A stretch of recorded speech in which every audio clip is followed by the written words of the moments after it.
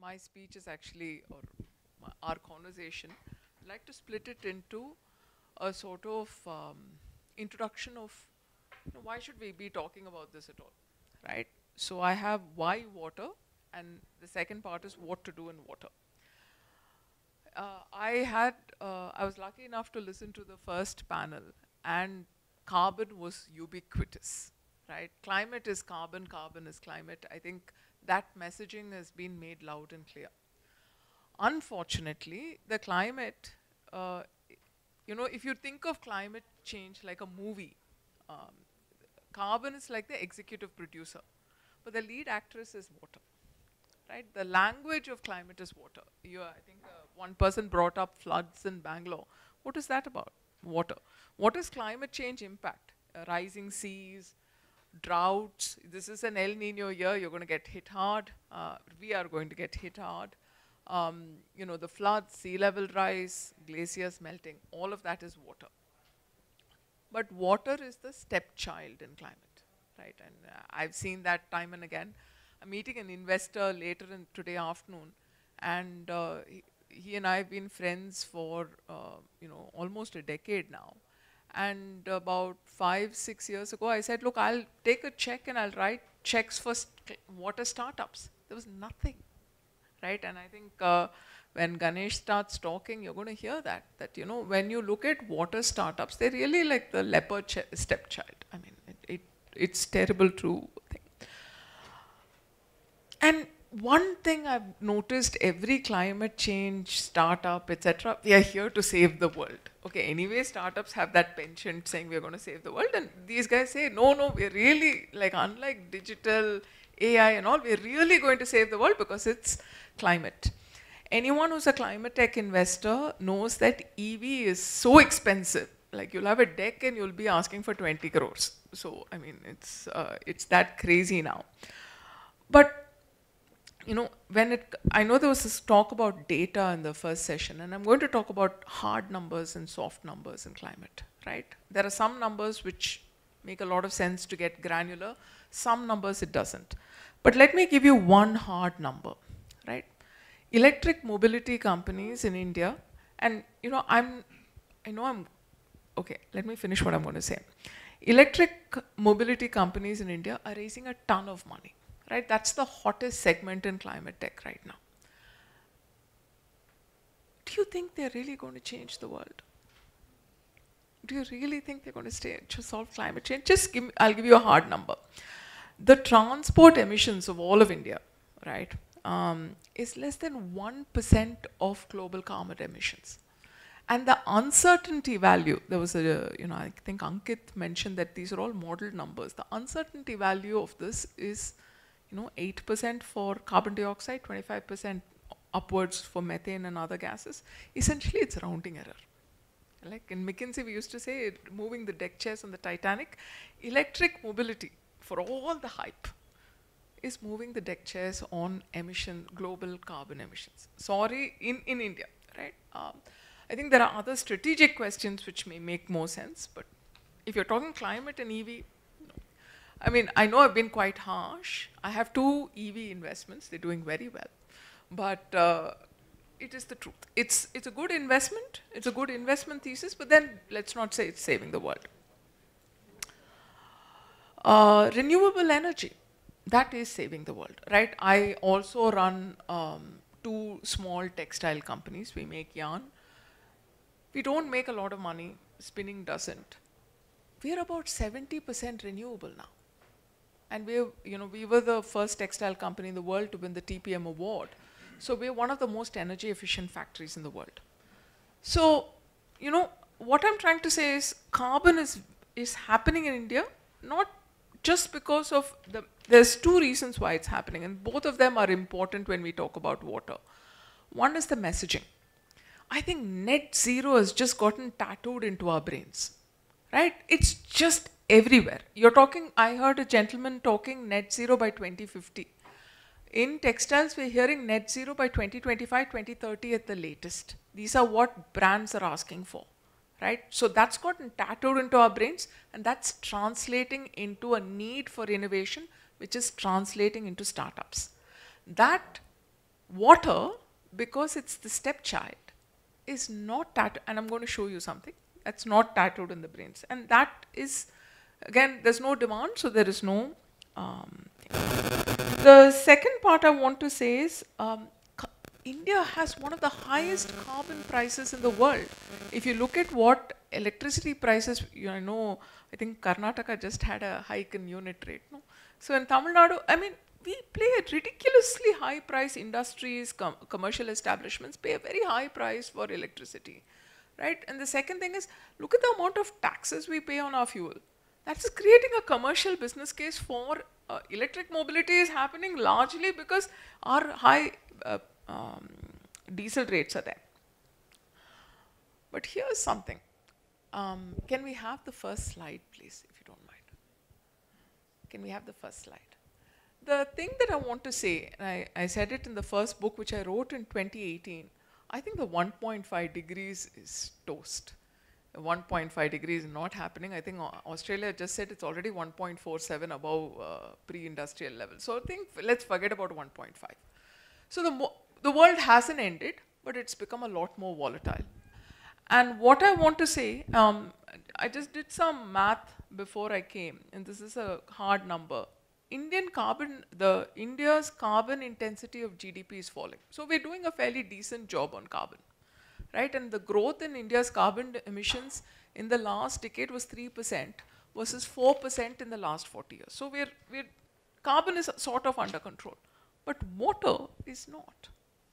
This is just the damages, and I know there was insurance and should we avoid risk, should we transfer risks. This is just from floods, landslides and storms. And I know there's going to be agri-tech. I wish I'd known about it in the afternoon, but this is an El Nino year. And an El Nino year is like when you're already in pain getting poked by a pin. It's going to just add to the intensity. So I hope I've made the case of why water. If you want to save the world, if you're not talking water, you're not saving the world. Okay. So next, what can you do in water? Right? I think, again, these are soft numbers because nobody really knows. So I'm going to give you ballpark. 80 to 90% of India's water is used in agriculture, right? So if you want to really build India's water resilience, you have to build it in agri-tech. And I just looked it up. Israel did $833 million in investment in 2021-2022 in ag, food, and water. I don't think India is anywhere close to that. And there are two can we not have this slide? This is later. Can we have the problem I think everyone knows is water is free. And now can we have the slide after this, please? Not this one, but the next one. Next one, please. Next one. Next one. Yeah. So this usually when I talk, I ask people to fill out a survey. I should have done it here, but I forgot. But this is over about 1,000 people that I've asked now. And I said, do you think water should have a price? Most people say no, right? So how do you expect people like Ganesh, there's another company I've invested in called Earth Focus, Cultivate, all of these guys who make water saving their primary goal. If it doesn't cost something, how are they going to build a business model to try and save it? Conscience? Please, like let's just kick conscience out. It doesn't work. It's good to try and make a change. It's horrible to sustain a change. Okay, let's just go to the previous slide if we can. Sorry about the thing. So this is just running costs in effluent treatment in making a t-shirt, right? And we had a global textile summit and I was the moderator there. And we had the big brands, who talk sustainability from all over the world. I said, would you pay 5 rupees more per t-shirt? No, cost is very important. So look, if you're not going to pay for it, you're not going to get it. And that's the limited point I wanted to make. Can we have the previous slide, please? This is again what I asked 1,000 people. What does green, eco-friendly, sustainable mean to you? Can you see water there?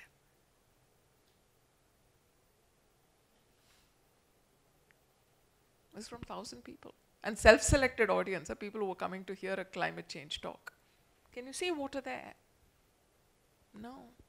So if something's not part of the narrative and something is not priced, you're not going to get solutions. Okay, so let me just, with that, turn off the slides and leave this sort of for the panel to understand. I think the earlier panel, I like the way this has been arranged. The earlier panel talked of climate risk. If you're not managing water, you're not going to be managing climate risk. And I think, you know, we're coming, we're touching our nose like this, but oh well, you have to touch your nose. If that's the only way you can touch it, fine, that's the way you're going to have to touch it. Sundaram Climate Institute, last month we just launched our report. We've spoken to about 2,000 households in Madurai over 4 years. And we found that the poorest, even the poorest households, spent about 500 rupees a month buying water. So water does have a price, but it's really, really inefficient. And they pay like 5 times what a Singapore, I think 3 to 4 times, not 5 times, 3 to 4 times what a Singaporean household would pay. And they pay it during the summers of El Nino years. So it's like an El Nino tax, right? So there is a price. It's not apparent because the price is not formal, well planned like Israel and Singapore. You have innovation in tankers and borewells rather than analytics and metering and leakage detectors and all that. That's unfortunately the signal that we're giving. The second thing that we found is that it's manageable and there is a hunger for it. You know, again, I said 5 years ago I wanted to invest. There was nothing investable. She said 15 investments. I'm up to 25 investments. My last 4 have all been about water. So there is that there. Last thought I'll leave you with. Israel has created billions of dollars in a water innovation startup engine. Singapore has done the same thing. One Bangalore is one Israel. You don't have to solve India's problems. If you create that startup ecosystem in Bangalore or Madras, you've got that kind of a market to deal with. Okay, and I'll leave that, and with that I'll get to the panel, and I'm hoping this will be an interactive session. Okay, thanks. Okay. On that note, I'd like to introduce our first panelist, Ganesh Shankar from FluxGen Technologies, whose goal is to save 1 billion liters of water per day. And our next panelist, if you're not an old-time Bangalorean, you've probably used his service, the CEO and founder of NoBroker.com, Amit Agarwal. Okay, and with that, I'll hand over back to you, Mridula. Thanks, Ashwati. I think. Thank you.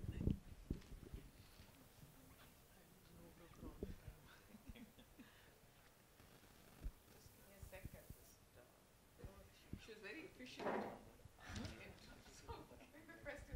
Okay. Okay. So I think, you know, the last panel set us up very well. And there was a question from a young man who's left who said, will you insure the flooded, yeah, there you are. So, you know, would you insure the flooded regions of Bangalore? And given that, you know, very, very expensive houses, I know friends whose houses were ruined there. How are you seeing the water play out as a risk in the real estate sector? So I run No Broker, and what I see is how people include water in their decision making when they think about renting a house or buying or selling a house. And it's very interesting to see, and this was something which did not occur to me earlier, but in this business I can see it very clearly. So for example, it's a mandatory field in every property listing, especially in Bangalore, where people want to know whether which type of water source is there for this particular flat or society. So we mandatorily capture whether this is Kaveri water, corporation water, or whether this is a borewell or water tanker.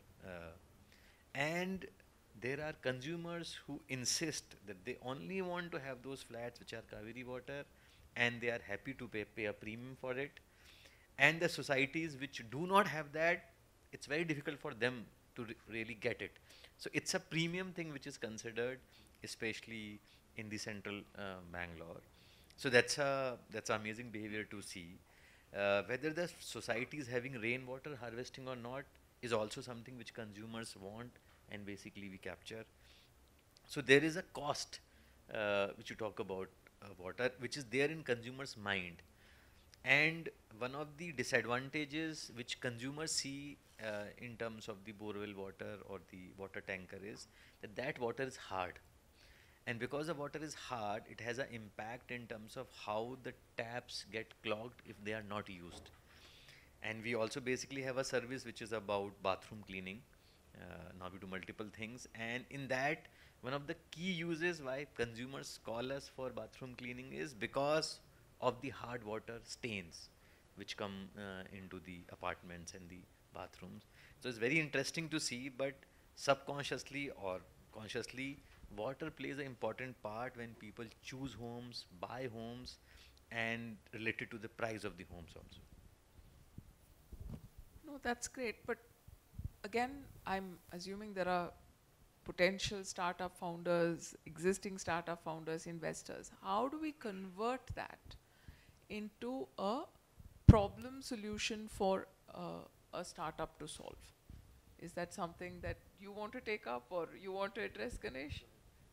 It's a slight twist on the question, but. So I would like to answer this question not just behalf of my company FluxGen. I would like to answer behalf of many other startups who are doing good work, including We Got, Abhilash is a great friend, Digital Pani,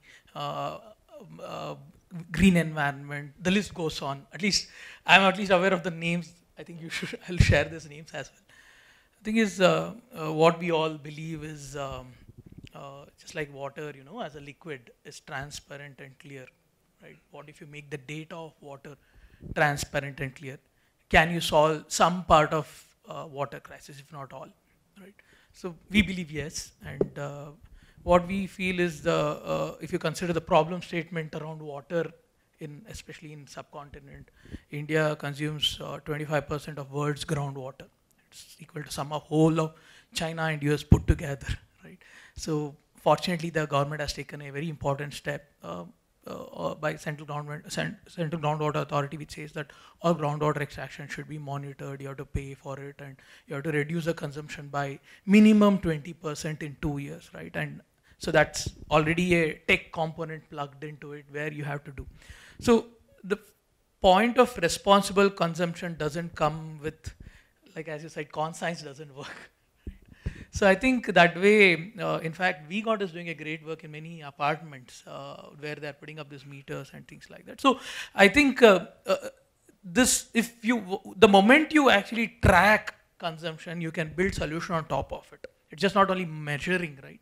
You put analytics and you build various other services around. And I'm sure if I'm taking this one metro ride, someday I want to encash from the water conservation I'm doing. Some models that you can, I'm just trying to say the array of solutions that you can build. Once you have this data transparent and clear, you can actually drive sustainability at large, right? So, for example, Digital Pani is doing a great job in water treatment, right? They are able to help ensure that your water treatment facility is running well.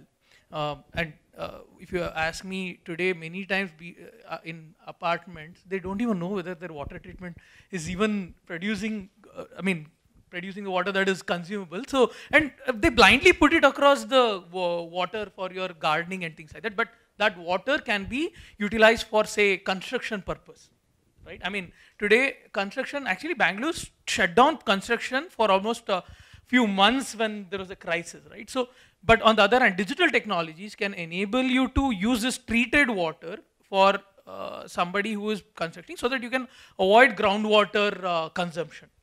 So a kind of a marketplace enablement can be done once you start digitizing water. So that is only a start of everything. Digitization by itself will not solve the problem. So If Ganesh, if I can just think, you're a hungry man, right? You have a problem at the thing, and you've come up with a menu of options. One of them is this whole measurement and analytics to understand where you're consuming and where you can cut down, something to manage your sewage treatment. Which parts of your hunger are not met today? You mean in terms in terms of water, like you have a problem, you know, your bathroom stains because of hard water, your taps clog because of hard water. Like, you know, what are the pain areas in water which is not met by solutions today? Because that can be ideas for someone to start up. So I think what we observe is how the disparity is there among different societies in terms of solving this. So that is what we are observing. So I don't have the direct answer to what you are asking. So for example, we run also no brokerhood, which is there in 10, 12,000 societies. And earlier what I basically used to see was the way in which you were mentioning about EV is everybody approaching different EV guys approaching us for charging stations in the no brokerhood societies. So that is all that basically we used to get. Then we got approached us, and then I also basically am an angel investor in we got. For the first time it has happened is that societies are now opening up and talking about how the way in which you are mentioning how water can be at least digitized, known, because so this is not a problem which I would say is known how to solve it, but still unsolved is how much water you are consuming. And the way in which you were showing it in your slide, that nobody is ready to pay for water, but we are paying for water. In Bangalore, everybody, each one of us is paying for water, but we do not know how much we are paying, or even if we know, it is democratic. The interesting thing is Bangalore apartment dwellers, as a percentage of monthly income, pay one of the lowest shares of monthly income for water. I mean, and I'm not comparing you to Israel or Singapore or anything. I'm comparing you to, you know, developing cities in Africa, in South America. I mean, Bangalore apartment dwellers. I'm not talking about informal settlements. So that may be one reason. So I would say that instead of basically perhaps taking some unsolvable problem and aiming towards it, there are obvious solutions, easy solutions, which are prevalent in some of the societies. More needs to be done to basically help people conserve the water which is coming. For example, as I said, rainwater harvesting. Many societies still are not very serious about it, but it's so obvious how much the gain is, because whichever society is doing it is gaining hugely. And also about the smart metering and digitizing water which you were saying. So, Ganesh, let me come to this question, right? There are more. Are we done? Sorry. We have time, right? Okay. Why are there not 1,000 more companies like you? Like, if I'm quite serious, and I've written it in 2 books, that if you want to do something about climate, you have to solve water, right? Why are there not? India is the most vulnerable country to climate change. Why are there not 1,000 more FluxGens? Okay, I'll take a personal journey on this question. Is that okay? It might be a little longer answer to your question. Bear with me. So please highlight problems, you know, that other entrepreneurs who are thinking of getting into this space will encounter. Yeah. So something of my journey they will be able to see. So 2010, I left my job in GE to pursue a career vision on making sustainability the default choice. And fortunately, a professor of mine from ISC connected me to Dr. Harish Ande. And I worked in a company called Celco for a duration of time. So when I was entering that company, total solar capacity in the whole country was less than 5 megawatt. And I was also talking to him, I was understanding something called microfinancing at that time. So everybody said, oh, he's in that impact space. I mean, like, he's working on impact. I mean, like, as if it is. But what I have seen in last 13 years from then to now is that what is impact is a mainstream in the future. Like, today, you got so much of fintech investment, what was considered as impact has now become a mainstream thing. Solar also has had its own share of success. So I wouldn't say water will not have 1,000 startups or so. I would say it will happen, but I'll tell my journey in this. So fortunately, working in climate change mitigation, the first part of my journey, I was working solar installation and working and realized this solar installation itself has a problem. There's so much of issues that it's becoming unpopular. So fact that I was in a digital tech all through my career previously, I decided, why don't we digitize solar and enable them to know how to make it reliable and use. So in no time, as the solar picked up, this field also picked up, and I spun off a company which would use drone analytics for solar asset management. And people again used to saying, this guy's in solar, like there's a clean tech bubble that was burst in 2010, right? I mean, the foolish decision to get into something at that time.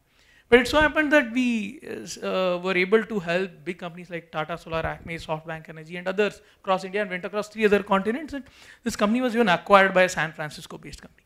So I saw something which was totally discouraged when I started, and thought this is not going to work out, to see how it scaled. And eventually, today we have many solar unicorns also across the globe, I guess so.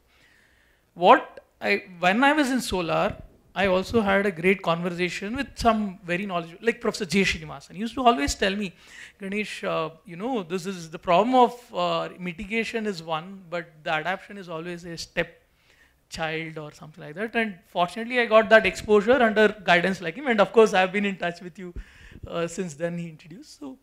So unfortunately, people don't see the problem of water firsthand. And you need somebody like Professor J. Srinivasan or Mridula to tell this. It's not so live. So I think that's first reason. So people think, as you know, you put the number, right, that the cost of water is so less that people don't even want to invest. But what is very important is that the risk associated to water is very high. So in my earliest childhood, we had a well at home, and that dried out by the time I went to school. By that time, fortunately, we got tap connection, but it was not frequent. For my father constructed an overhead tank at home. By the time I went to my middle school, he also had to construct a sump because water was not filling the overhead tank. And then when I went to my college and master's at Indian Institute of Science, he had to construct one more tank. So the water became so infrequent. So now if you consider within my own lifetime, so water has depleted to the extent that my father had to do a lot of mitigation to. So if you go with this trend in mind, the availability of water will be so less that I'll be concerned when I send my son to school, well, he will not return back home because of the violence he might be caught because of the water crisis. So I'll just jump in here. See, where India is about 20 years behind where Syria was. Okay, one of the reasons that sparked the Syrian crisis is because it had a terrible drought. And the per capita availability of India is following Syria's track beautifully, and we are about 20 years behind. Yeah, so the risk is the cost. I mean, I heard a gentleman talking about your insurance is like transferring the risk, right? But we can actually mitigate. So that's where the water tech startups come into picture. I mean, I know Eco STP is doing a great work in water treatment, but how many people know about Tarun? I don't know, but he should be known, right? So I think we need more success stories of water to start people seeing that the water is the next EV, if I could use. Right? So the thing is, the fact that there is going to be multiple issues for our country's growth, whether in terms of GDP or things, then the policies will obviously be rolling out to make sure that water is prioritized. And I think government has done a good job in having 75 startups recognized under Amrit 2.0, have given grant money, and they are even given to various other, merit should be given where the work is done, right? So I think that's the work is already started in that regard, that Niti Aayog came up with a report that 21 Indian cities is going to run out of groundwater, and various other aspects. 75% of water is contaminated. The next thing that they did was actually, of course, we had a Jal Shakti, I mean, water ministry after 70 years of independence. Now from having a separate ministry, there is all this programs to enable water stewardship through startups, and various other programs where government can work with startup. I think the time has come. So I believe there will be 1,000 startups. And I think Amit should invest more VGOTs in the future. Let me. I'll just add to this. Yeah. So, if I could take a slightly contrarian approach to what basically you said earlier. So, I think it is not that people do not know the value of water.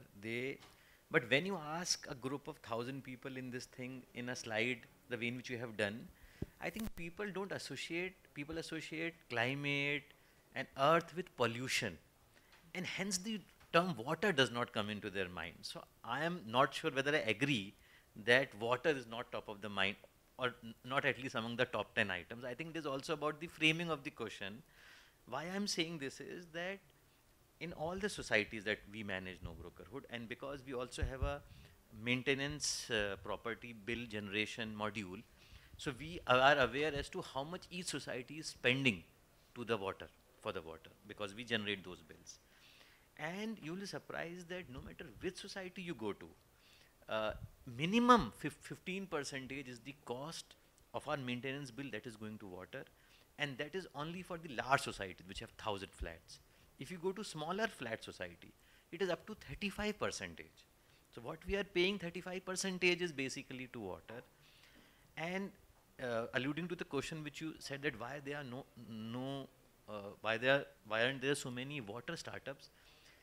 So I am not the expert, but perhaps the hesitation is, for example, even with the V-Got conversation, when this angel investing was happening, somebody showed to me that this is the government's regulation and smart metering and individual metering is compulsory. But the tangling question is, will government really push it? So there is a lot of regulation danger, uncertainty, why nobody wants to fund water startups. What if we basically spend our career pushing this agenda, and then government comes and says it is free, or you just or just basically washes it with one pen stroke? That's a huge problem, right? So I'm actually going to ask, you know, in the same study that we did with the 2,000 households during an El Nino year, okay, when people were getting water once in 4 days, we went and asked them, would water influence your voting decision? We didn't ask the question that way. We went and asked, what do you vote on? Do you vote on money? Do you vote on caste? Do you vote on religion, candidate, whatever? We had water also in the list. The short answer is, people don't vote on water, right? When people don't vote on water, you're not going to get policies. You know, your regulation risk is very real. So how would you tackle that? But is it because people don't care about water, or is it because between the two parties, both the parties are going to take the same view about water, and hence, which is that, okay, so the opening statement for every political party would be, we will make sure that water is there. So is water not an issue because everybody is promising the same thing? That is different from saying that water doesn't matter to people. No, they are saying, I'm sort of simplifying it. People said, we asked a question saying, I'll say it, anyone speak Tamil here? Yeah, okay, enough people. So I'll say it in Tamil first. So the researcher asked, நீங்க பையனுக்கு சீட்டு வாங்கணும்னா நீங்க ஓட்டு போடுவீங்களா, இந்த கொஞ்சம் பணம் கொடுத்தா ஓட்டு போடுவீங்களா, இல்லைன்னா தண்ணி கனெக்ஷன் கொடுத்தா ஓட்டு போடுவீங்களா, தண்ணியை மேனேஜ் பண்ணா ஓட்டு போடுவீங்களா? என் பையனுக்கு சீட்டு கொடுத்தா ஓட்டு போட்டுருவாங்க sir. That was the short answer is, we didn't ask it that way. We did probe that question, and I'm simplifying it down. So actually have a point as why we chose industrial water over the exact debate that is happening right now, right?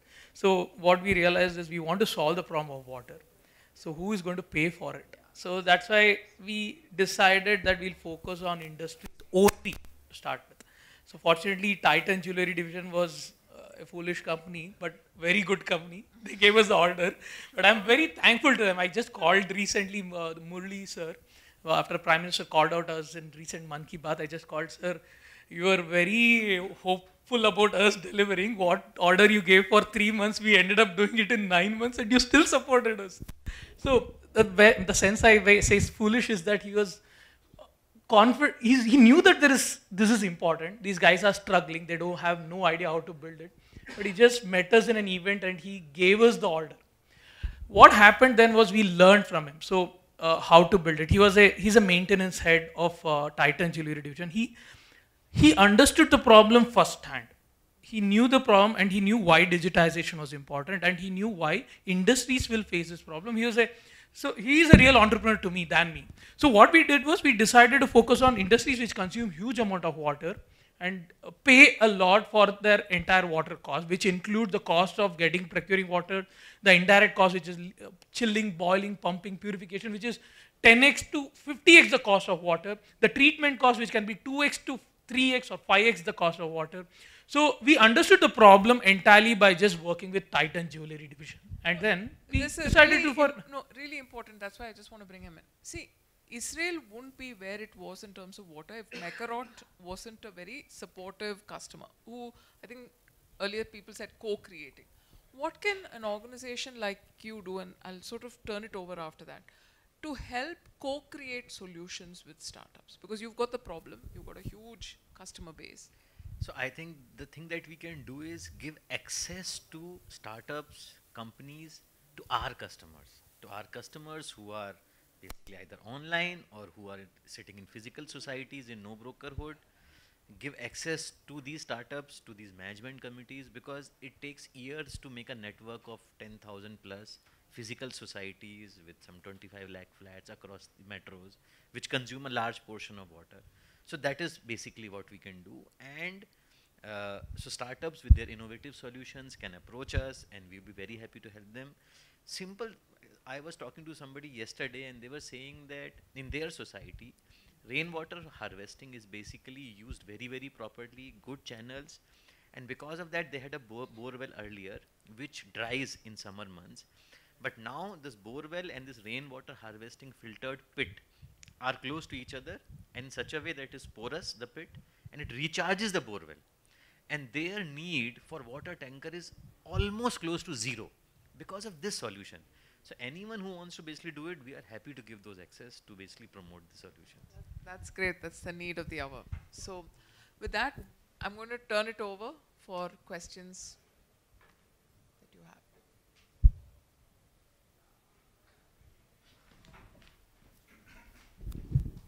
Thank you, Madam. I think the context what you put together, I think, yeah, everybody talks about carbon, but water is life. Without water, we cannot think of life. So from that perspective, water is crucial, but nobody cares about it. So I think, we have to act at different levels, the policy and at the ground. And I think that's a kind of people's movement. Water is free. Nobody cares about the water. Nobody conserve water. So I think we need to think about and India, when talk about agriculture, you said 82% or something is used for agriculture. And agriculture is a state subject. So there is no regulation at the central level.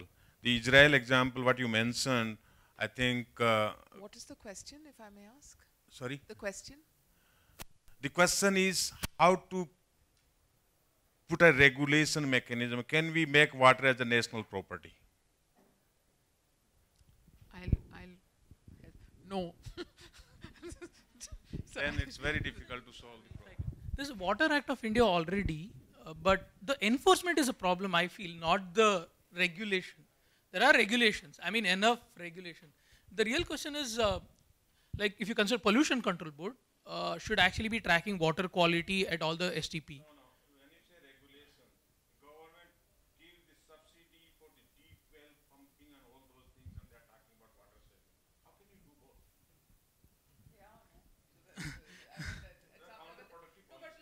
No, but today I think there's you have to take, no, this with respect to this particular thing, today you have every organization has to go to CGW and get a new, I mean they have to get a new certificate to have a borewell.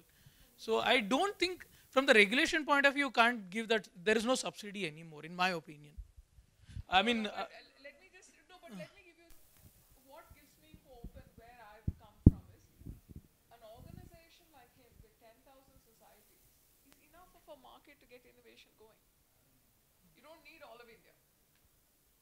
Yeah, but 80%, 80+% Okay, we'll solve it once, slowly, quickly.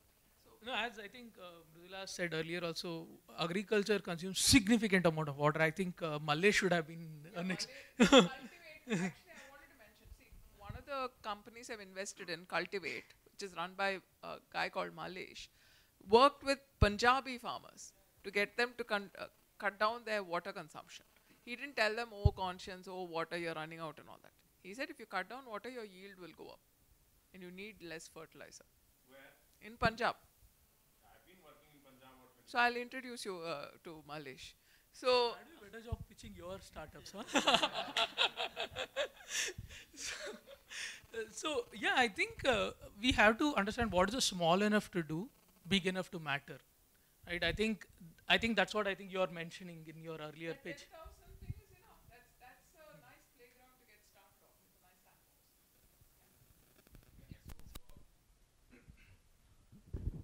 we have a lot of apartments, but then the problem is like, for example, the the sewage treatment plant, when you want to recycle, somebody told me authentic information, but none of BOD none of the STP plants met the BOD discharge levels, I was told, in Bangalore, in where we have some problems. Okay, this is not even one. The court asked this question, and I don't have an authentic information, but it's hearsay. So, are we not educating what kind of a STP should be there? Because it's nice to talk about startups and all that, but for apartment owner, he runs to office every day, he manages his business, he does not have time to look at the STP plant, and in a society, there is nobody knowledgeable to assess, evaluate. I mean, it's a big problem, because I'm facing this problem in my apartment when I'm trying to do a weatherproofing, okay, and STP is even worse. So how do we resolve this problem? How do we educate the apartment owners about how nicely you can treat the STP water? I mean, that's a So primary you've got Tarun. No, you've got Tarun here who's running STP, and I think you guys should talk. But the whole problem is that, see, again, Ganesh is very optimistic, and he needs to be a entrepreneur in startups. But I think you made the point that regulation is not equal, because we don't pay enough for our water, and we don't pay enough in terms of investing in the pollution control board. They don't have enough boots on the ground to go make the audits that would make the regulation actually matter, right? So the bigger apartments who are likely to get audited will probably, all the audits that happen in industries. So that's why Ganesh has very cleverly gone and think, because if this is the priority: drinking water, farmers, industry. Industry will always get shut down. So great on targeting, but I will let you guys talk unless you want to make. I have one more thing. I'm just there's another question. That's why I'll have to ask one more thing. And we are promoting bioethanol so much, and sugarcane is such a crop which consumes so much of water. Bioethanol, the main source is from sugarcane farmers vote. molasses. Yeah. So, I mean, that's a separate topic, but Now is that rainwater harvesting, doing that in apartments is compulsory to get a completion certificate, an occupancy certificate. So at least in the checklist, unless you have rainwater harvesting in your society, you cannot get a OC or CC. Yeah. I think we have two more questions. Tarun, if you don't mind, I think that's and anyone else who has sewage-related questions? Very good technology. Yeah, good afternoon, madam. I should thank you for your book, which I'm basically a scientist and inventor. I'm using your concept of 100 hours is the time all the rain falls within an year. And my invention relates to storing water in the sea. Since fresh water is lighter than sea water, it floats. So we can store large volumes of water in the sea, and I have a patent on that actually. So now when you say 100 hours, where do you store the water? We need large volumes to be stored in TMCs and. But that's why we had lakes all No. over our cities to store No, that lakes. water. Yeah, Bangalore, 1,000 lakes. No, Probably this place was on the lake. lake volume is less. I'll show you the calculations. I mean, if you look at the lakes of India, and that's what our study is really about, the tanks. No, you take Western Ghats. There is 2,000 TMC flowing. There is no place to store 2,000 to 3,000 TMC rainfall, which falls within a very short duration of time. And that can all be stored in the sea and transported on the sea using a system which I have There's developed. a slight problem there. I'm not, that much of an expert, but I'll say one thing. The problem of freshwater storing in the sea, the Bay of Bengal has a huge layer of freshwater on it, because the Ganga, the Correct. Brahmaputra all deposit this, and that's why it gives rise No, to it gets such- mixed up. so much more cyclones. So you store No, actually, freshwater as I'll explain to you if I get time separately with you. perhaps. We have two more questions. Yeah. Thank you very much. Thank you. Thank you. Yeah, the question about the pricing of water, I think like you talked about it's considered as a free or a cheap resource. So I think what we're doing with carbon now and trying to price the true cost of carbon, would, in your experiences, is pricing water actually a good incentive for people to then not rely on bore wells? I mean, the answer is obviously yes, but the implement, I mean, I can also build a unicorn like him. If water was priced, both of them would not be here because they'll just be too busy. problem, and that's what I raised even to the Chief Minister, for example, Punjab. They are trying to diversify the rice because of the water problem. And since they launched the diversification mission, the rice area increased by 20% or so, right? What they are spending is 17,000 rupees per hectare on electricity free to the farmers, and they are talking about water saving. Who will listen? Can they incentivize? Still they can put money, but can they incentivize, put that money as an incentive? So we really need to repurpose those incentives or subsidies until we repurpose as a program. One aspect I see is if government starts realizing that investment might actually get affected. I mean, at the end of the day, all decision in the world goes with more of economics than ecology, unfortunately. The eco part, though, it is common. No, no, oats, of course, but at the same, you also need people to pay tax, right? I mean, to run the country. So I think if the investment decisions are affecting significantly, I think there will be policy done that would, whether it's foreign direct investment or internal investment, whichever way. I think that way government would actually take. So we have to drive agenda where there's incentive to everybody. Right? I think I'm not a policy guy, but I would. See, the reason why I keep saying this is one Bangalore is one Israel. Don't try to conquer India. Try, I mean, all of this is Bangalore, right? Use the floods. There's going to be water shortage this year. It's an El Nino year. Use this to talk in your neighborhood, your flat. That's enough, right?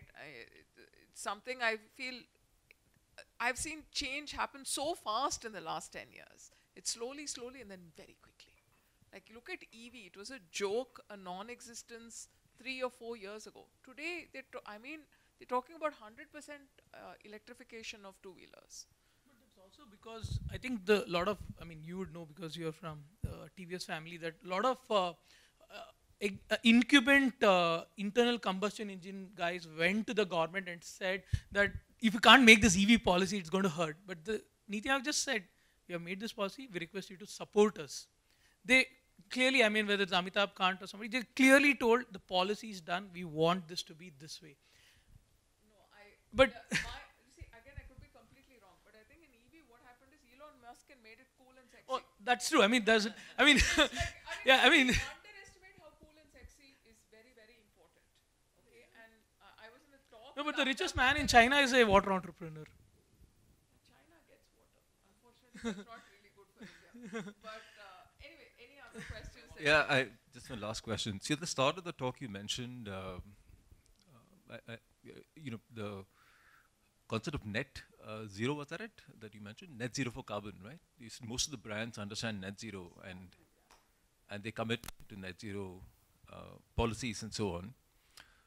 Is there something, and he mentioned whether there's a price that can be put, like you have put a price on carbon. Is there a way to put a price on water? So there is a system of carbon credits that has existed, whether for compliance or for voluntary purposes for the 30 plus years now.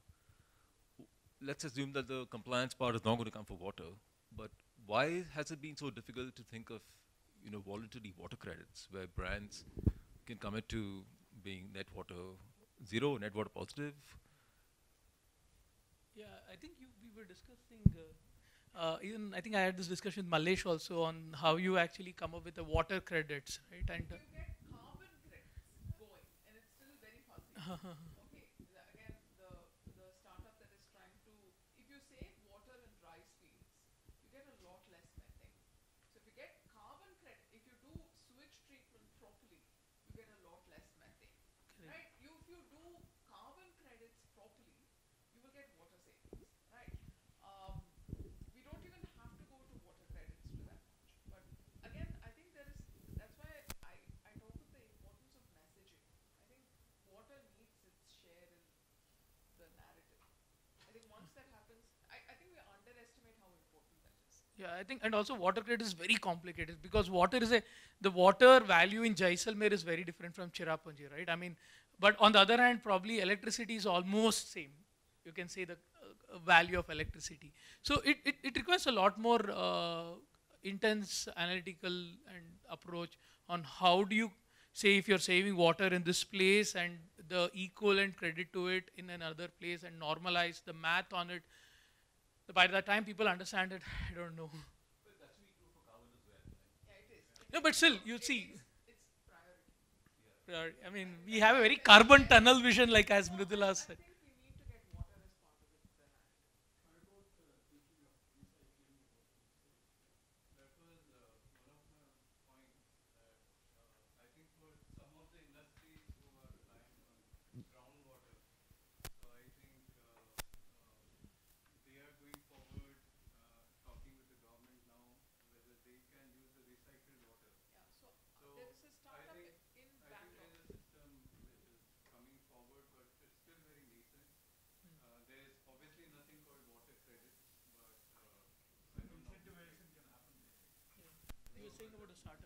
There is a startup in Bangalore called Bozone Water, which Vikas sells is. thing. So I've invested in them also. Oh wow, he's a great entrepreneur.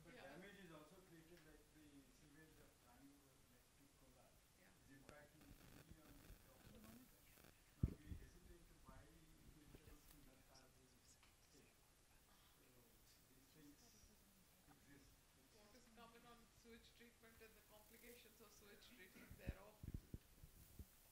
Yeah, I think, look, sewage, I've called it the Brahmastra in our back pocket in my book. I really think to solve a city's water crisis, if you channelize sewage and do it properly.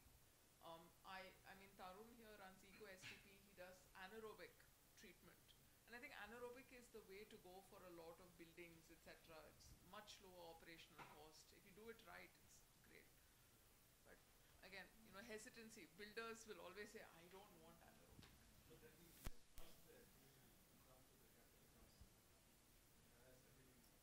Today, actually, to be honest, we don't even know what water we get, right? But I mean, the kind of water we get, we have no clue, visibility about it. But when you're getting from rainwater and you're treating within your facility, and we have difficulty in using that water, that myth has to be broken. That we just believe that water we get from. I'm not complaining anybody, but the I mean, off-gridding of water at all levels.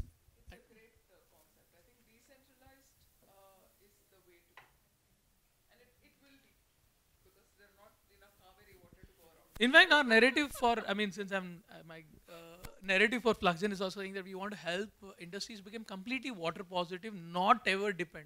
And that's the stack that we are trying to build, working with people like, hopefully with people like Tarun and rainwater harvesting guys and everybody come on our platform.